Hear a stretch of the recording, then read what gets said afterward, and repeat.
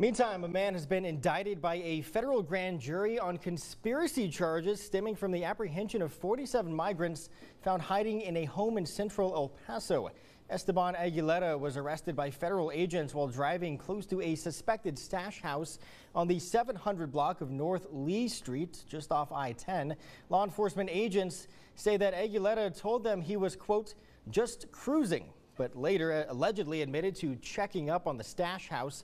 Court documents also stating that Aguilera then admitted to working with a transnational criminal organization, working as a scout at the U.S. Border Patrol checkpoints leading into the country.